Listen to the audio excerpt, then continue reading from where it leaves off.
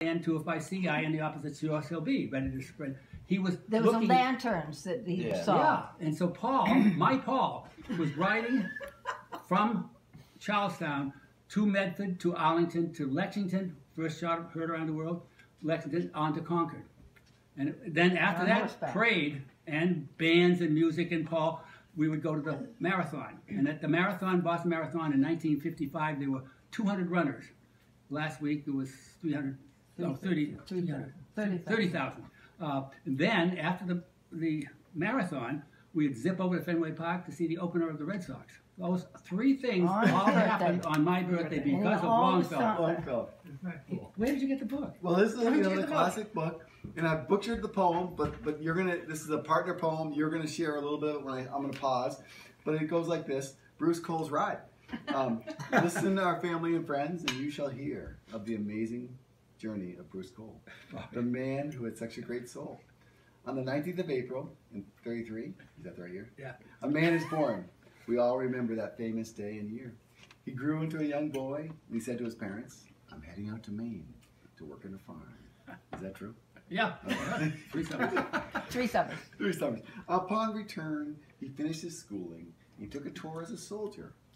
Korea, you stayed in stateside. North Carolina. 18 months. He took a tour as a soldier. He was ready to ride and spread the freedom through his work as a patriot for the country to be free and safe. Then he said, "Enough!" And with a muffled cry, "I'm off to Marlborough College." In Vermont, where he met his wife to be. Is this all true? Nah, He met in Boston. Okay. Sorry. Then off to Pennsylvania he went to teach and begin their family. Is Bridget part of that problem? Yes. She was born then.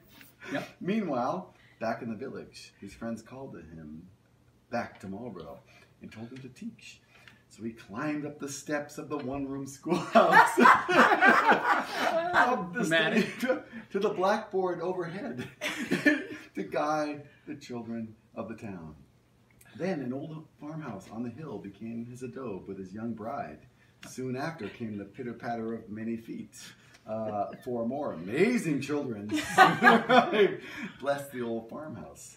There the sound of laughter and joy and apple cider being made was heard, the sweet smell of maple sap being boiled, the sound of chainsaws, yes, chainsaws, and wood being stacked rang out. Marching along the journey with camp children running over the hillside, well, you know the rest. The stories you've read. Bruce and Barbara lived well, raised their family, and welcomed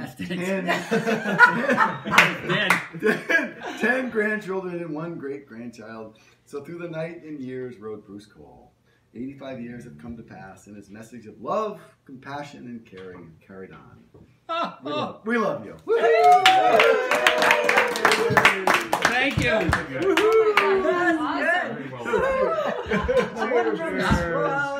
It's funny because I had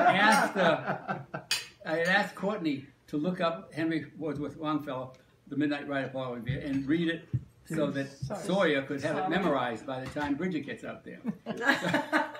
So anyway, it's appropriate that that was true. I really thought that this whole event was for me after 10 or 11 years old.